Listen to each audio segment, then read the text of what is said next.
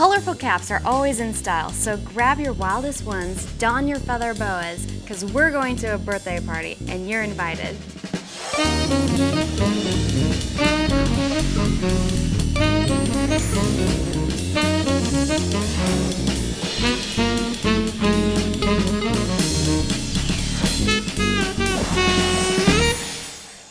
Hi, my name is Jami Petersen, and today I'm going to show you a cool way to house a gift. We're going to be making one for my mother whose birthday is coming up.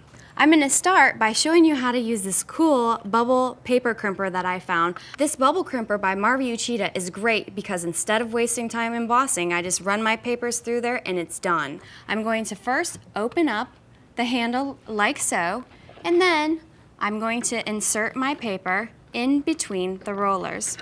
This will take a paper up to 8.5 inches, but I don't need that size. So I'm going to just crimp the paper down and then roll the handle. And I found that this technique works best if you roll the handle back and forth. Then you're going to make a nice deep impression. Another handy tip is to moisten the paper before you put it in, and then it turns out even better.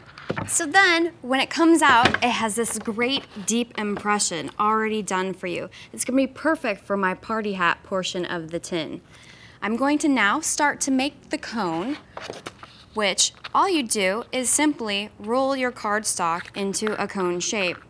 One thing that helped me out a lot is that I adhered as I rolled, because this cardstock is rather thick and it has a tendency to pop open if you don't adhere it. So I'm going to show you what one looks like. You'll see that the edges are uneven and there's a flap, which we're just going to snip off and make sure that we have a somewhat even line around. It doesn't have to be perfect though. Let me show you what a finished one looks like. Here, we're ready to now embellish it. I'm going to use this cool Clever Lever paper punch that I found, which is going to cut this paper just like butter. Usually I have a hard time with this, but it's very easy. And it even catches my star punch for me. Now, I'm going to add a little bit of shimmer to my star using my silver calligraphy pen from Marvy Uchida. I love them because they're so juicy and they leave a great shine. I'm just going to trace around the edges of the star. This is a fun project.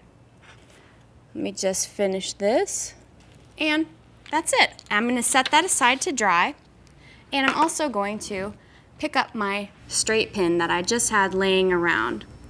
In this case, I'm going to use my home decor markers from Marvy Uchida. I love these because they come in great colors and they're easy to use on any surface. I'm going to use pink for this project. Get it nice and juicy and simply roll the pin head around the marker until it's completely covered. Just takes seconds and it's going to make a lot of difference in the finished product. I'm also going to set this one aside to dry, and you can see I now have my star and my pin ready to go. I just simply insert the pin through the star, bring back my cap, and punch it through the top. And how cute is that? Now, I'm going to want to cut another one to cover up this smudge I made, and I simply insert the second one into the top. Now I have a matching pair. It's even cuter, but it's still not complete. So I want to add my pretty, pretty princess ribbons, which I've cut and inserted another straight pin, and that's just going to go through the top there like that. And you'll want to probably add some adhesive so that that stays in place. Now, we're ready to move on to our head portion. I've bought this wooden ball at my craft store. Now I'm going to want to use my garden craft markers. They dry quickly and provide great coverage. Let's go with black today. I think that's fun. I'm going to mix it up and get it juicy and start to paint. Now this is so great because it's literally going to take me only minutes to cover the surface of this big ball. And look how quickly that dries. It's perfect for this project. I happen to have a completed one done. Let me show you what it looks like. Peachy, and it only took a couple of seconds. Next, we're ready for our face portion. I found this adorable picture of my mother when she was a baby. I love this picture because of her demure little pose and the mischievous look in her eye. I think it's hilarious. I've added some pink ink onto her cheeks just for a little bit of color.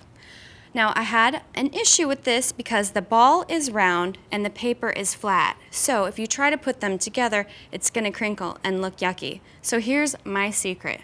I took a scrap of black craft foam and just adhered it underneath her face. When you cut it out, it's going to look like this, and you're going to have a sturdy background that you can work with. I want to run some dry adhesive across the middle, about ear to ear, and this is going to be the only portion of the face that's actually stuck to the ball. It goes right across just like that. Now, you'll notice I have a neck gap and a head gap, but we're going to cover that up so no one will even notice.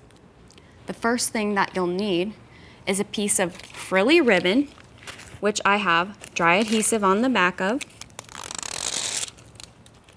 This is going to go around the neck portion as a little tiny collar, and that way you can barely notice that gap at all.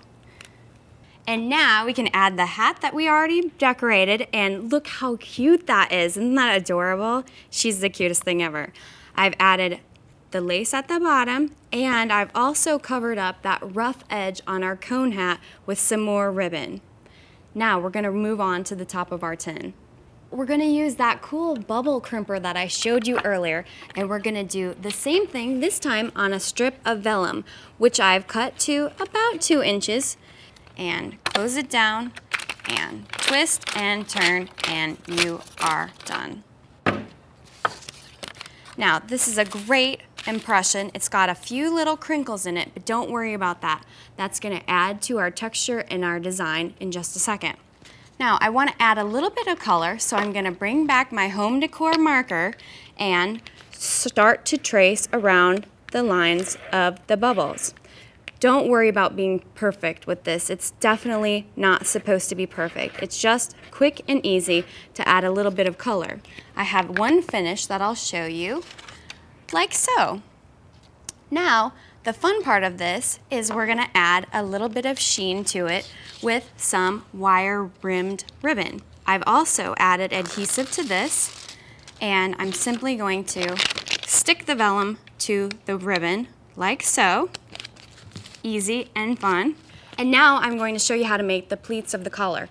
This is going to be so easy with this wire-rimmed ribbon.